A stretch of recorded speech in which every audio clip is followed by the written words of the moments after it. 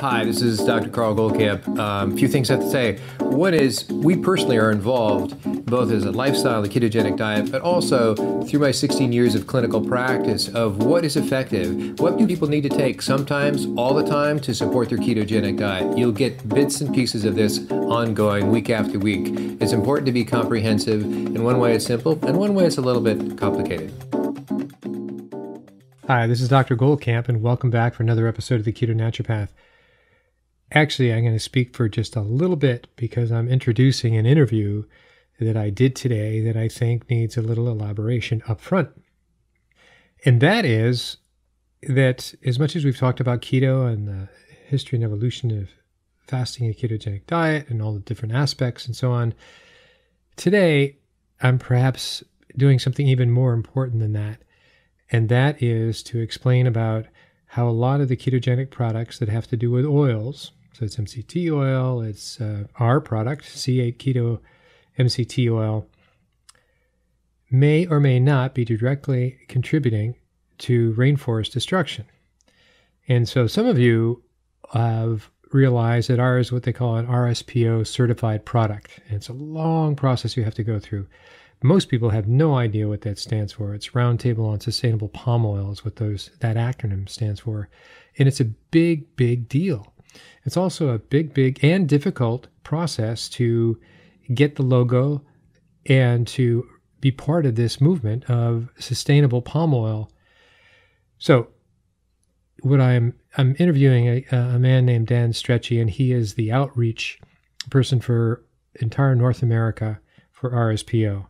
And he and I will have a conversation that explains a lot of the objectives of RSPO, what they do, their difficulties in doing these things. And what I hope you will get out of this is that you will understand as a buyer, as a consumer, that yeah, you can vote with your dollars, as they say. It's almost cliche to say that, but you can vote with your dollars to choose products that are RSPO or not RSPO. And so if you scan through all the other keto products that have to do with oil, you'll find none of them RSPO. And all of the C8 products, all the caprylic acid triglyceride products, except ours, are non-certified. They'll say sustainably support sustainable harvesting. Well, where's the certification? Where's the verification of that? This is such an important issue with me and with us. And in part, yeah, it's what's the word? We're benefiting from this particular podcast by telling you RSPO. There's no other way for me to know, for me to be able to present this information apart from our product. So let's say you don't buy our product at all. I really do not care. I care that you understand what RSPO means and in its role it's playing in the world globally right now in these next few years and these last few years. It's a huge story. Anyway, so Dan and I will talk about this. It gets a little technical. I hope you follow. It has absolutely nothing to do with the ketogenic diet or any aspect of the ketogenic diet other than when you buy such products, I hope you'll be thinking about, does this contribute to rainforest destruction, primarily in Southeast Asia, but any place in the world, as you'll learn about on the interview. And this is what I'm hoping to ignite, to give, to offer, to illuminate in you as a listening audience. There's a choice out there, and please care to understand that. Okay, on to the interview. Welcome everybody back for another episode of the Keto Naturopath. Today we have a different interview, which I think actually in my view is probably the most important interview I've ever done. And it's connected very peripherally to the issue of keto. So we're not going to be talking keto. We're going to be talking about how one of the products that we are behind, C8 caprylic acid derived from palm oil, and why we are RSPO and what that means. Most people have no idea of how important this particular aspect is of palm oil and the sustainably harvesting in RSPO. So today we have an interview with Dan Stretchy, and he is the North American outreach person. Thanks, Dan, for making some time. Oh, happy to be here, Carl. Thank you.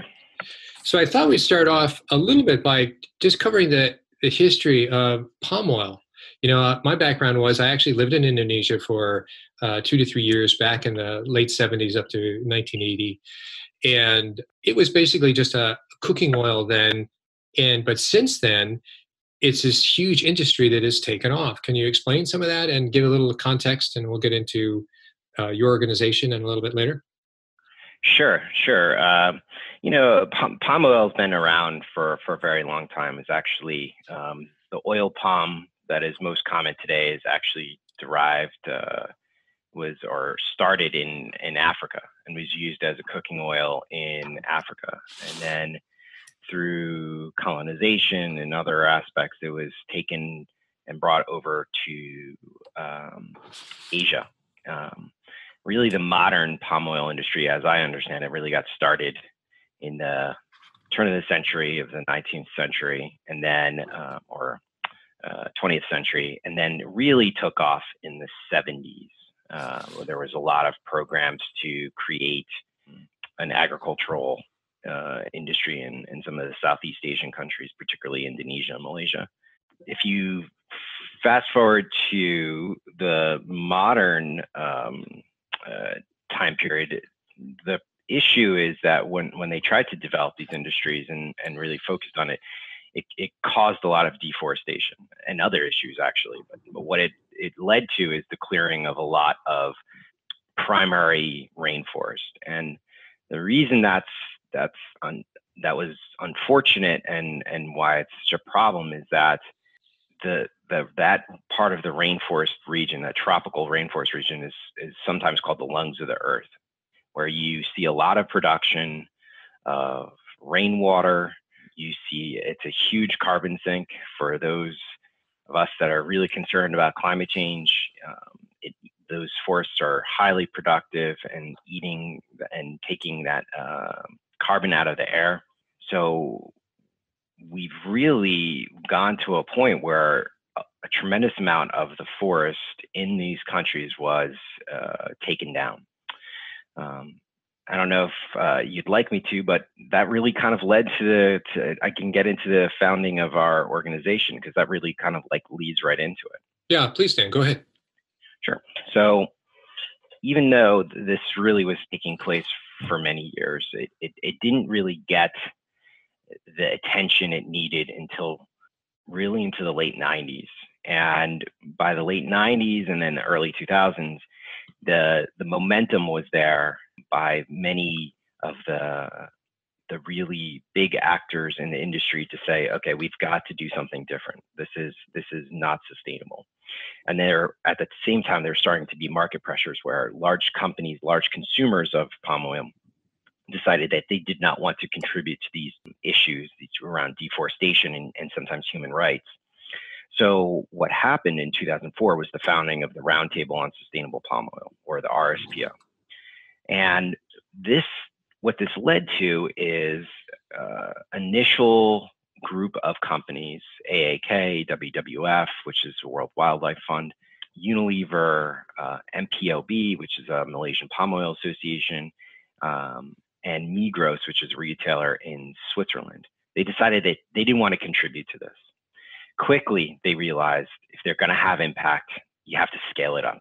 So what they did is they invited more and more companies to become a part of this roundtable. And in 2004, the roundtable was launched. The first standard for the RSPO was then decided upon, voted upon by the membership, and in 2007 was released.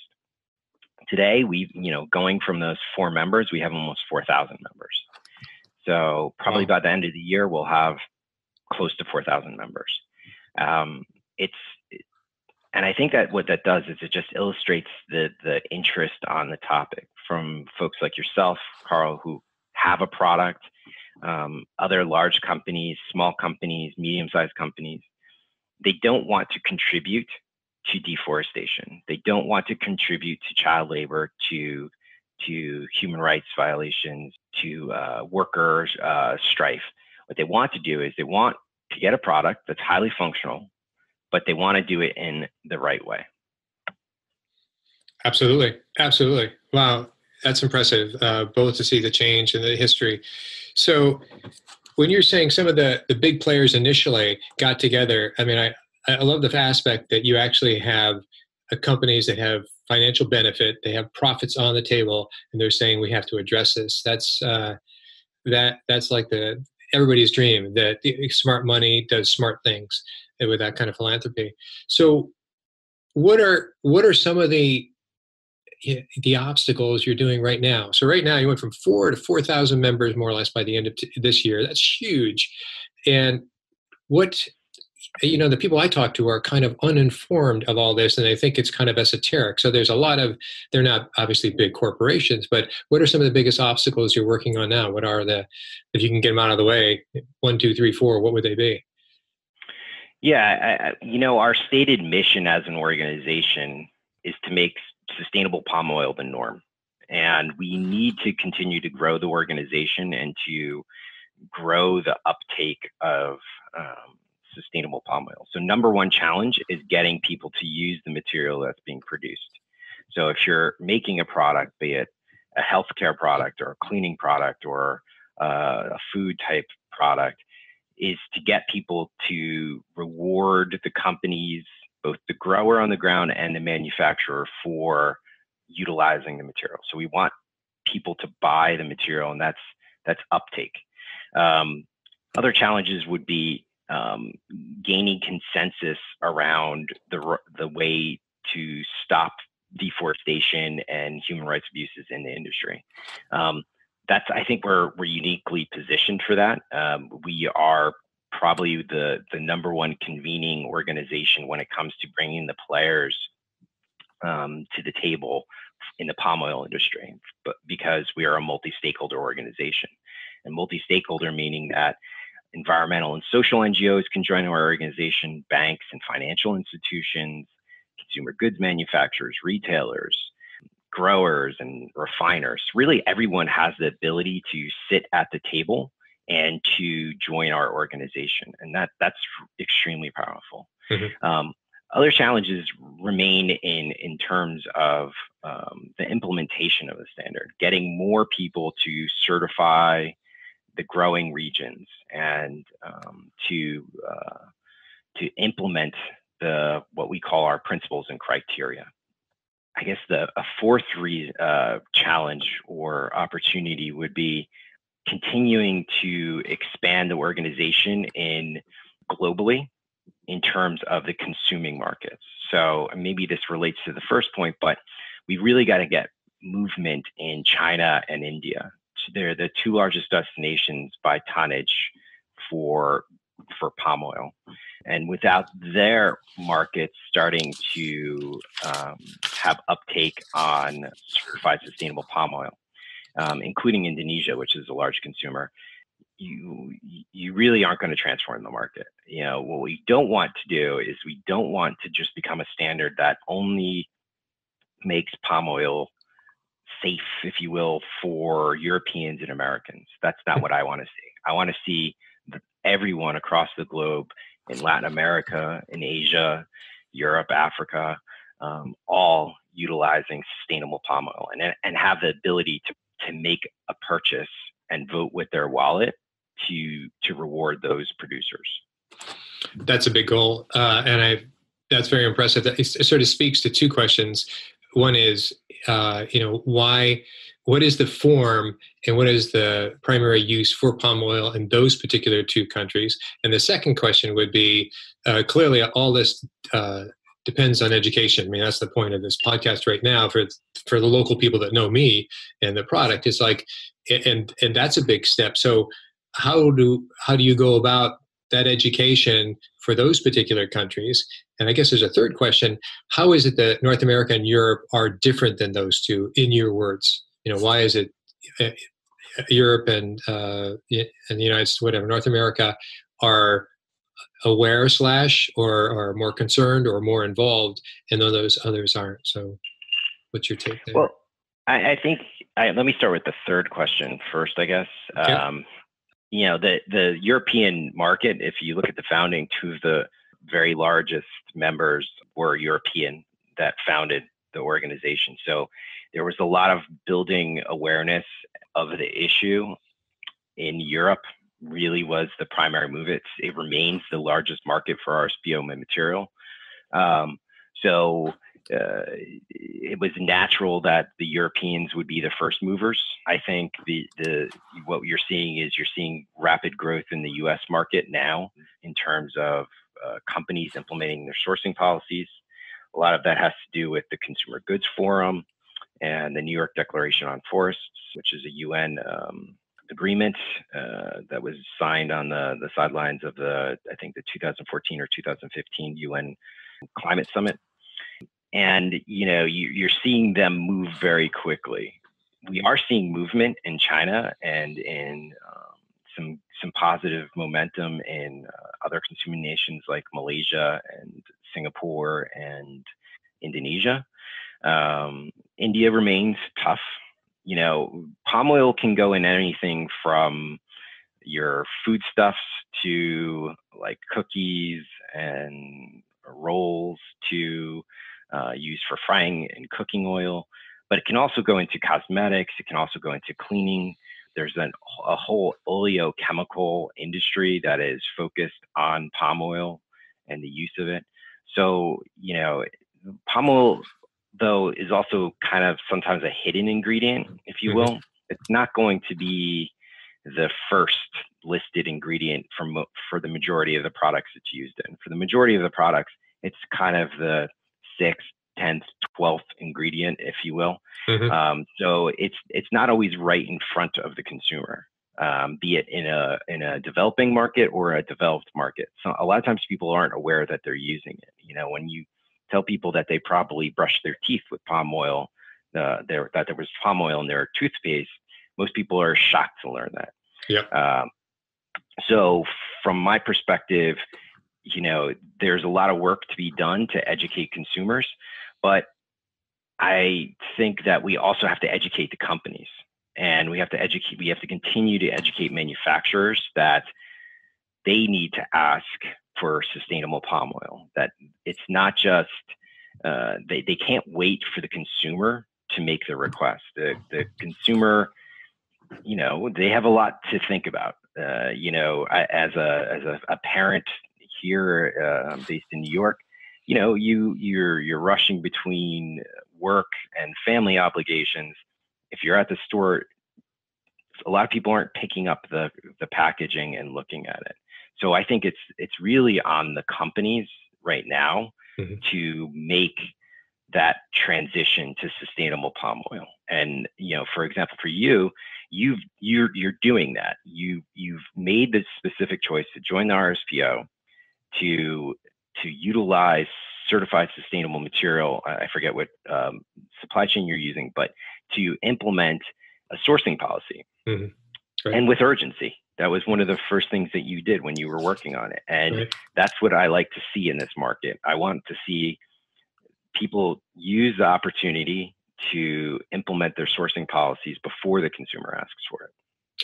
Yeah, that's a big deal. Let me interject a couple things. But the process it's pretty straightforward, but it's not without its delays and expenses. And I think that's how it should be.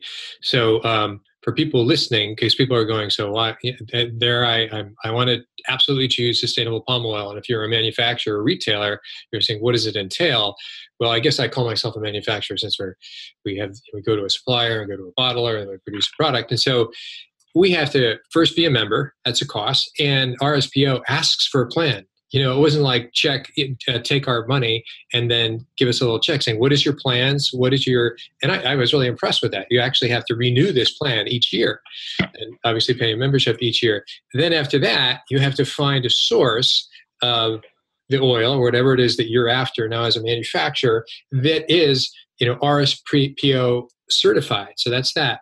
But then the next step is wherever your bottler or your manufacturer is, you have to fly in a team, in essence. It's usually 2 to 3 people that will examine how you're using this oil to make sure that it's not contaminated or adulterated in any way or changed given what what the thing is that you're making. And so that's an added cost. And it's like, so for people choosing this path, it's a conscious path. It's not an easy sort of like, I decided to go green as opposed to destroy the world. It's like, yeah, you decided to go green, and that's a good thing. Now I'm 100% with RSPO, saying now you're going to have to sort of like back it up. We want people who are actually acting on this, not just, smiling at us through the window kind of thing. And I'm very impressed. But it's an expense right up there. So all these companies, I'm sure they have a scaled cost, but it's interesting. It's that. And, now that I'm into the process, I'm all about it. But initially I go, wow, it's getting deeper and deeper. It's not just, check and you have to deal with Malaysia, which is more or less with the Carolyn Yao, if she's the secretary. But anyway, so all these people are all really interesting. And so there's that. The other, I wanted to go backtrack just a little bit, and because you implied it, is like there are so many different applications for palm oil. And in my learning curve, I learned a lot was even industrial in the sense for like aircraft. And I think, really? And you catch these flashes in the news. I think it was Braniff Airlines or something decided they're not going to use palm oil. First you go, what would an airline industry need with palm oil? Well, that's it. It's a derivative. I guess that would be the oleo derivative of palm oil that they use for whatever product they use. It's like, and it brings the question of, as we get very concerned, I'm sure a lot of people are really concerned about the deforestation, or they should be, and certainly the lungs of the earth, just like with the Amazon. But the knee-jerk response is, all right, well, we won't use, I'll identify what's, what products have palm oil, and I'll decide not to use it. That's not necessarily an answer. That's short-sighted, and it may be more destructive. Do you agree, and could you elaborate? Because I think that's a big point. Yeah, I think,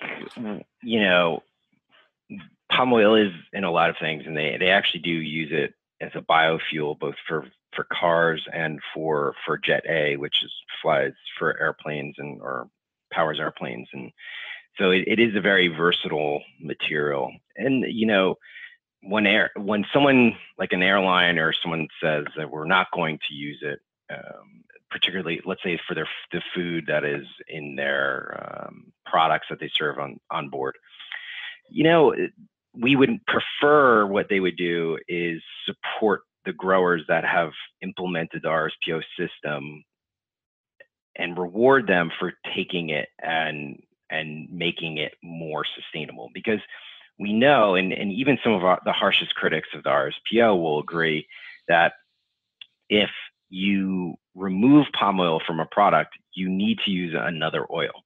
So it's not that it's good intentions, unintended consequences, where you could be causing more deforestation by switching away from palm oil. And, recently the International Union of Conservation Naturalists came out with a report that basically stated that, there are huge issues around the palm oil industry, but switching to a different oil and doing a mass boycott of palm oil would actually lead to more deforestation. So we know that what we have to do is we have to focus on doing it the right way. That just turning away and running away from a problem is not going to fix anything. I mean, if your house was on fire, obviously you want to get out of it, but you hopefully are going to also call 911 and get the fire department to come and try to put out the fire. Right. We know also that, the oil palm is a plant. And the real issue with the oil palm and the production of palm oil has been where and how it's been grown. You have to grow it within 10 to 20 degrees of the equator. That happens to be where the highest amount of biodiversity is. That's where all that really important tropical rainforest is. But it's also where some of the fastest developing countries are located and some of the poorest populations on Earth. So where and how it's grown is a huge issue. But we also know that if it's 4 to 10 times has 4 to 10 times the yields of other oil seeds. So the plant itself can actually be quite sustainable, but where and how it's been grown has been unsustainable. And that's what we're trying to fix. What we're trying to do is to not just pull a few actors in the industry. We're trying to pull the full industry and get sustainable palm oil to be the norm. And we're doing that not by just punishing people. What we want to do is get people to get rewarded for doing the right thing, because we know that not to use the word sustainable again, but if you're going to make a sustainable industry that isn't doing harm to biodiversity and to workers and to humans and communities, you need to make it also profitable, and they have to be rewarded in a market-based system. Absolutely. Absolutely. There's a couple points that I want to dig up. I want to go back to the agricultural aspect. In my view, and please correct me if I'm wrong, one of the great things about palm oil, I mean, how it's formed, it's not an annual plant. So it's not like corn. It's not like a lot of other plants that each year the ground needs to be tilled up again. And with all that, you get erosion. And we know that in the United States. It's one of the big criticisms of a lot of the crops that we use, quote unquote, for food or feed for animals, is that you have this continual digging up of the soil. I mean, it goes back to the Dust Bowl. It's still the same thing, but with slight modification. And if you had a plant, for whatever reason, now I'm being very general, that you didn't have to do that with, that you basically, it was already there, that you didn't have to dig up the soil again and again, that's a remarkable difference. So to go from an annual to a perennial plant is a big difference. And so in that sense, that's what you mean when you say the plant itself is sustainable. However, how it's being, the idea that it's causing so much deforestation, that's the non-sustainable part. Is that correct? Yeah, I mean, the oil palm is, again, it has sustainable attributes to it. For example, as you mentioned, you don't need to cut it down yearly. It actually, it's a perennial. So the crop is typically lasts about 23, 25 years before you actually cut it down. The only reason you're usually cutting it down is because it's getting too tall to harvest. That leads to a very good attribute for smallholder farmers. So as opposed to having annual crop rotations or annual crops that don't produce income yearly, the oil palm in this equatorial region is producing income year round. And that's really important when you're a farmer that's not making a tremendous amount of money. I mean, farmers are challenged for profit all over the world. When you're a smallhold farmer, and in our standard, that's like less than 50 hectares or roughly 112 acres, I think.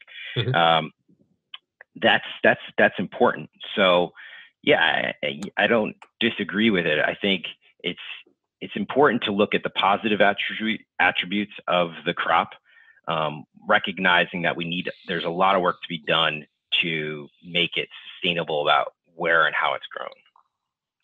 So you pretty much have to work at both ends as an organization. As you say, you want to offer the carrot, you want to offer the reward on any size farm, smallholder or not, and that has to do with the benefit there has to do with sustaining a culture, the people's culture.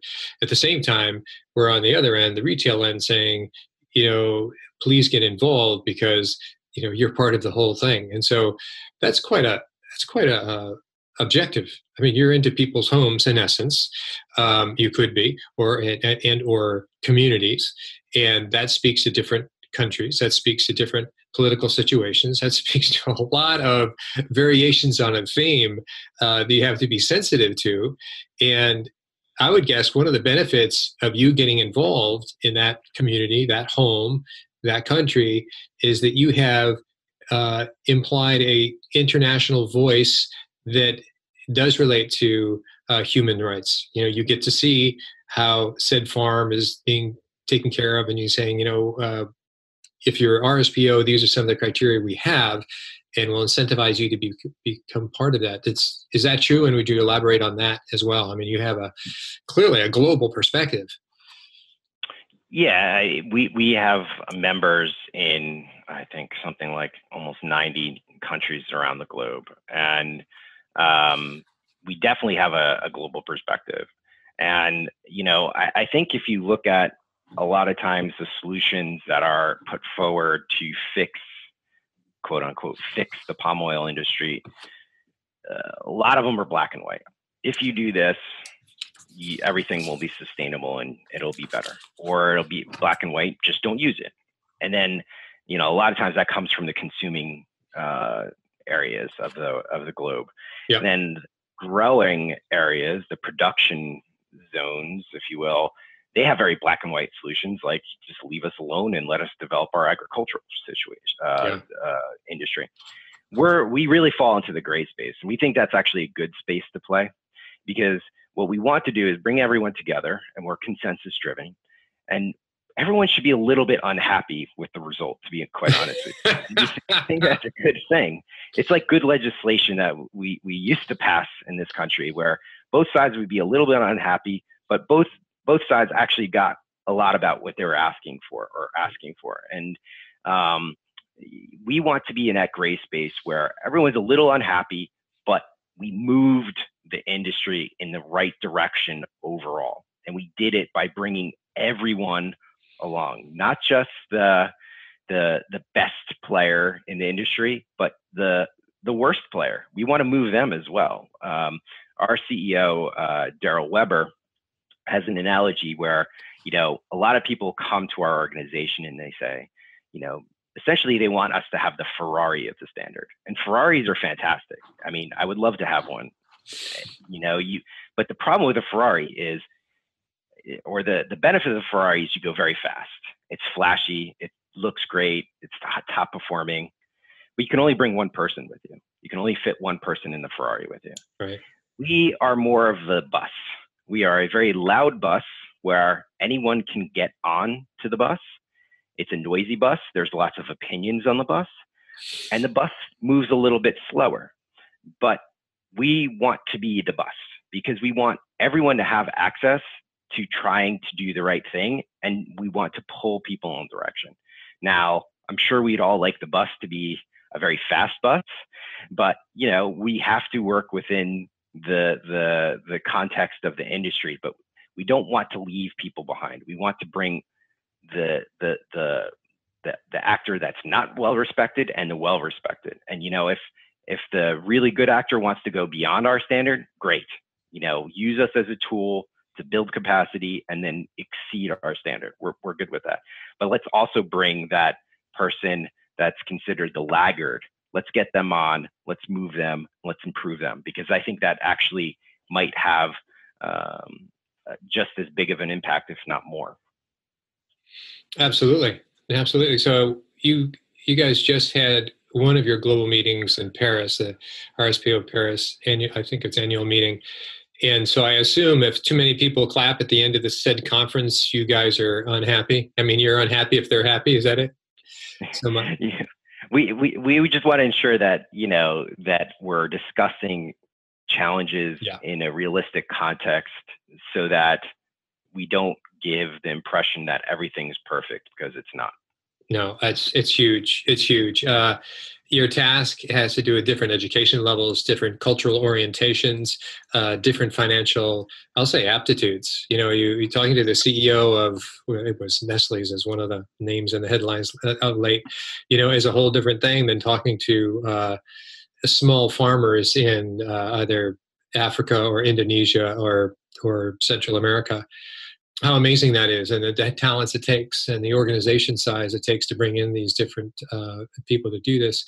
Speaking of which, can you just cover, because I think the sense of how truly global, everybody uses the word global, but it's true with you all. And so that you have, was it 3 global meetings? You have Paris and a meeting in, I don't know if it's Mexico, but Central America, maybe it's Venezuela or something, and then also in Asia. And these are kind of the hubs for your annual meetings, or your... Yeah, we do. We have a European roundtable, and then we have a major global roundtable that takes place in Southeast Asia each year. And that's really because of the focus of the industry. The majority of the production is there.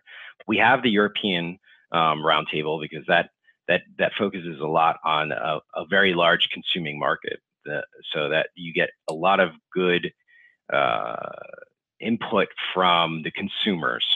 And when I say consumer, I mean like the refiners, the consumer goods manufacturers. We also have a Latin American conference that we do every 2 years. And that's because Latin America is one of the fastest growing regions by grower membership and certified hectares. So we want that, we call that a new frontier for oil palm production or palm oil production. Mm-hmm. So we want to make sure that we're giving the attention to that market that's due, so that we're engaging with the proper stakeholders. And that conference took place in Cali, Colombia this June. So right now we've got those out of the way, those two conferences. Now we're looking forward to our global RT or roundtable, which will be in November of this year. And it's really, really important to note that this is also when our members are able to vote on new initiatives of the RSPO. So after the RT, we have our General Assembly, and ordinary members of our organization are able to vote at this. And this is a really important time for the RSPO because we're at our standard as part of the ICL Association of Certification Standards is up every 5 years.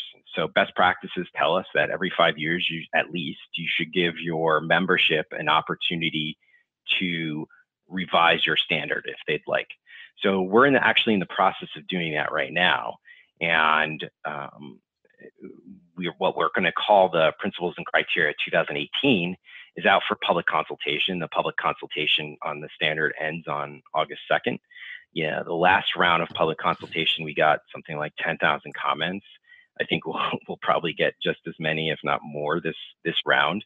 And what it will do is inform a standard that will then be voted on by our members at this global conference, this General Assembly in the Borneo region of Malaysia, in Sabah, in Kota Kinabalu. Wow. And we're a consensus-driven organization. This standard is being designed by our membership. We have a task force that's driving it, and it's taking in feedback, obviously, from the membership. They have the most ability to influence the standard, but we're also opening it up to the public. And when I say public, I really mean people that are working on the issue of palm oil, NGOs, government agencies, and countries that have interest in growing an oil palm industry. We really want that feedback, because what we want is to design a standard that has the ability to work globally, but also helps us achieve the mission of making sustainable palm oil the norm. Absolutely. I have two questions, one partially selfish, and they're just more informative. Going back to agriculture, and we said, how this is really the most efficient plant for the various oils of palm oil. And people will then say, well, why don't we plant something else? We sort of said, well, it's inefficient. The two names that come up are usually coconut and then soy, or soy then coconut. Like, well, let's do this. Brazil's doing soy. And I just wanted to hit that nail on the head perhaps a second time by saying that's inefficient and they have their own issues. Can you elaborate a little bit on that without feeling you're denigrating another industry, but because people do ask that. That's an informed customer would ask, why don't I do this? Go ahead. I mean, there's specific attributes to palm oil that are beneficial that can't be replicated by other oils without the production of certain things that are some health organizations deem as unhealthy, such as the trans fat issue, but we don't really get into that as a standard. We're not a health standard, we're a sustainability standard. Right. But there is obviously the yield. The yield is an issue. When you have 4 to 10 times the yield of other oil seeds, and that includes the ones you mentioned, that's a really positive attribute. And if you can grow the material correctly, you actually produce a more sustainable product. So from our perspective, what we don't want to see is other oil seeds replace the oil palm. And we're a single commodity standard. We don't govern all oil seeds or vegetable oils. We work on palm oil. So immediately, if someone goes to a different oil that may be causing other issues, we have no ability to impact and to make that system better. There are other organizations, notably the Roundtable on Sustainable Soy comes to mind. So there are soy producers doing it well, but the fact is that oil palm, where it's grown today, can be sustainable. And, just moving to another oil seed does not fix the problem. In fact, it may cause other issues. So It's better to look at what performs best in your product and source it sustainably. Right. Yeah, no, that's the bottom line. Absolutely. So the selfish question, how would one, here we are, or let's represent retailers. They love the idea of conservation that was probably in them from the beginning. And this is why they've chosen RSPO oil. How would they get more involved? I mean, they can go to some of these meetings that you stated. Part of me says I would love to go back to Indonesia or Malaysia and some of these places here to really bring that story forward on a per product basis. So people see that, whether it's a video with the product or something. So they, in addition to the RSPO, it's the RSPO, and then in that sort of video and saying this is a real world. They've reached across the ocean by getting more involved. What would you say to that? Or saying, well, it's not necessary, we're doing it all, or yeah, get involved. Yeah, I think people should get involved. I think companies and manufacturers, retailers should get involved. Yeah, I think, again, they have an opportunity to do it before their consumer is fully engaged. I think we do have some great resources on our website, some videos, videos with smallholders talking about why they want to be part of the 139,000 smallholders that are in our standard. I think that there's a lot of reasons to get involved. I think most people want to make sure that other people can have what they have. I think most of us would look at countries that are developing and say, I would like them to have a middle class. I would like their kids to have access to education, to have access to a better life. You do that by rewarding people that are doing it the right way, and focusing on the sustainability of how you make a product. If you're a retailer, if you have your private label brands, you should be looking at to see how they're produced, what the oil's going into it, and have a sustainable sourcing policy. There's some notable retailers in the US that are not members of the RSPO. Consumers can ask those retailers to join the organization to make their products better. If they see products that use palm oil that they're not members, they're not what we call supply chain certified, they should ask, why not? Why aren't you? So there's action that consumers can take and your listeners can take every day. And then there's apps out there. We have an app that's growing in capabilities, and there's Cheyenne Mountain Zoo has an app that helps consumers make choices. So I think there are ways for consumers to have an impact. And, I think the companies want to do the right thing. I mean, most companies, if you work for a corporation, you really do want to do the right thing. Sometimes you're just not aware that you need to do. Two questions I want to have, because I know I'm keeping my eye on the clock here, is that you've had such amazing growth from basically 2004 to the principles 2007, four members to basically 4,000 now. What are your goals in the future in terms of, let's say, 2020? And just before that, if you could sort of say, since we're speaking in North America now, what has been the growth in North America of companies or to come on and get involved in RSPO? Where of those who are using palm oil, how many, if that's even a figure that you can come up with, are part of RSPO? And then what do you foresee in the future, let's say by 2020?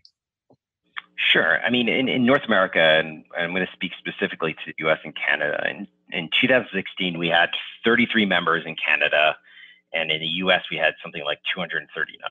Today, we have 60 members in Canada and 445, I think, in the United States. So we've pretty much doubled the membership in both countries in 2 years. So, we really think that, the U.S. specifically, or I think that the U.S. specifically should be the largest country by membership. We need to continue to grow it. We're a huge country. We're not a huge user of palm oil, but there's a lot of decisions made here that impact other countries. So I think the impact of the country is a little bit bigger than its annual imports of palm oil. So, but we also think it's realistic just for what's being used in the US by the end of 2020 to get to 100% certified sustainable palm oil in the United States through the 4 RSPO supply chains. So what we would love to see in this market is that every ounce of palm oil that's coming in is either covered as a physically sourced palm oil or by our credit system, our book and claim credit system called RSPO credits, with a focus on individual or independent smallholder credits, which is a really great way to support the smallholders, which are so vital to the palm oil industry and the sustainable palm oil industry. And, you know, we see really fast growing rates of supply chain certified facilities in the United States, where consumer good manufacturers have asked their manufacturers to, or have gone and gotten certified. And that's important because then we know they're using physical material. So these are all things that we watch, and, you know, we're bullish on the market. We think that the market has room to grow, and we think it has room to be one of the leaders worldwide. Yeah, no doubt, no doubt. That little point that you mentioned about manufacturers getting certified, I'll say / audited, that's what we did for our manufacturer. We're now going on to another manufacturer. We'll have to do the same for them as well. But that's no small thing. So do you sort of learn what's necessary to do? You know, as you're on the track, you find the material that you're after that's RSPO, but now you have to go to a manufacturer, talk to them about the situation, and tell them why it's in their best interest, and, you know, that they're opening themselves up to a market that they heretofore didn't even know about. That's how I presented it anyway. We paid for them to do that, but it took time for them to go through. No, I mean, that's great. I mean, I think if they also take a look at who our membership is in the United States, then they can see the business opportunity. And I think that's why we want to continue to grow the organization in the US and Canada, to get the business case for these small and medium actors in the supply chain, because we shouldn't be a standard that's just for the biggest players. Again, the goal is to get to 100% in the market, and we don't do that by ignoring any subset of the manufacturers. That we have to have everyone come along and try to get them involved, and that's how you make it the norm. Yep, no, absolutely. I wanted to pivot a little bit because you told me how RSPO is connected with ULIA. And could you explain what ULIA is, why you got connected with them? And I just think it sends a chill down my spine in a good way. Yeah, I mean, one of the bigger growing areas of concern for the palm oil industry is human rights and worker rights, community rights.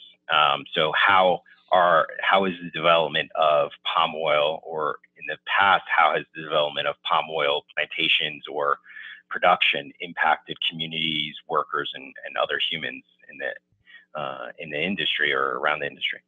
And, you know, we're not a perfect standard. We know that we have issues that we have to grow and evolve.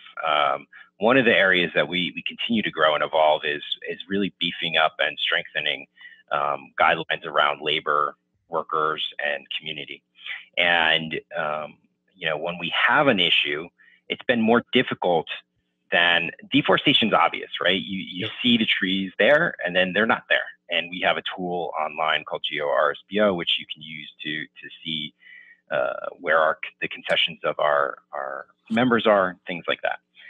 But seeing human rights through an audit or through satellite technology is not easy. You don't see it. Audits help provide the structure that allow us to discover it, though. So when we do discover it or we get a complaint, what we've found is we still need a better way to talk to the workers. So the ULIA platform allows us to get what we call worker voice. So what we're trying to do is to have communication through surveys, through simple devices like a very simple cell phone or a link that's sent out to workers, where they can then report back on the policies of their company. Because what we want to do is we want to get kind of that unannounced audit, if you will. And for when you're dealing with human rights issues, that's extremely important. This technology, we've field tested it. We're just getting back the results for it now. We think this is going to be a really exciting platform for us to scale up and to use when either we have a complaint where people have let us know that they see an issue, or if we feel there's an issue, if we see articles or the secretariat gets, let's say, a whistleblower to call, we can use this technology now to more quickly remediate these types of issues and if needed, take action against the member. So I'm picturing to see this implemented. There's a farm someplace, and I'll say Indonesia, and so there's workers there. Do each one sort of get a cell phone? Is it an app? We're assuming they have a cell phone. They put an app on it, or is there one member in a group of workers that will have this kind of technology, whether it's the app or the phone? And then the other thing is like, wow, that's a lot of power for workers. I mean, that's wish we had that in the United States in some ways, but. Yeah, I mean, they can either be handed or given a cell phone, like a very basic type of communications device, or they can use their existing technology. I think what you find when you travel, most people have smartphones or cell phones these days, and it's a very good way of getting to it. And what you try to do is you try to get a very healthy, statistically relevant sample size of the workforce, and you try to communicate with them. And that there's going to be, outliers on both that overly support the company and overly support the worker rights. It's like, but you can filter out that noise utilizing this organization, ULIA, and they can filter out that type of noise, and they can start to get a real good impression about what's taking place and and then we can use that data at the secretariat level to then either prescribe the remediation and what needs to take place, or what are the next steps, and how we suspend the member, what do we do? So it's exciting for us. It's extremely new. I mean, we've literally just launched this on June 12th. So we're trialing it, but the goal is to scale it up and use it across the RSPO membership. Wow. I'm going to introduce that. So ULIA has its own website. So it's ulio.com, ulula.com. They have a blog, and they don't shy away from startling issues. I'm just going to say how responsible supply tech is helping tackle modern slavery and human trafficking. That's a big deal. I know we haven't said that in this conversation, but we know that that's happening. And the other one is human trafficking and global supply chains. And they give an example, and that was quite a story. And so it's dealing with hard issues. It's in one way, it sounds like, I'm paraphrasing, sort of unionizing workers' rights, which is a good thing. We still struggle with in this country. But another way, it goes right to some of the issues that really need to be tackled that are just tear-jerking issues that I'm so impressed. And it makes perfect sense that you guys would hook up, because you have your presence globally and getting into these areas around the equator. Yeah, no, we're really excited about that opportunity to partner with them on this program, this platform. And modern slavery, those are huge issues, human trafficking, modern slavery, and no industry is in the U.S. For some reason, Dan, I just lost you. Oh, sorry. Okay, you're back. Okay, I want to make sure you stay on track. It's 10:55 per my watch, and I so appreciate your time. And I'm going to let you go. And with always a caveat in the future, we can talk more. I thank you for your time and your time of doing this twice with me. And this is getting the word out. I'm all behind it, and more to come. Thanks, Dan. Well, thank you, Carl, and thank you for becoming a member, and thank you for taking the step to get supply chain certified for your product. Your consumers are doing the right thing and voting with their wallet when they purchase your product, and hopefully we'll see more and more organizations take those steps. I hope so, and it's more inevitable, as you would say. All right, take care. Get going. Bye-bye. Great. Thank you. Thanks for listening. For anybody who has any questions, feel free to contact me on our Facebook group, Keto Naturopath, same name as our podcast. I'm open to any questions, and we plod through the good and the bad, the difficult and the easy, week after week.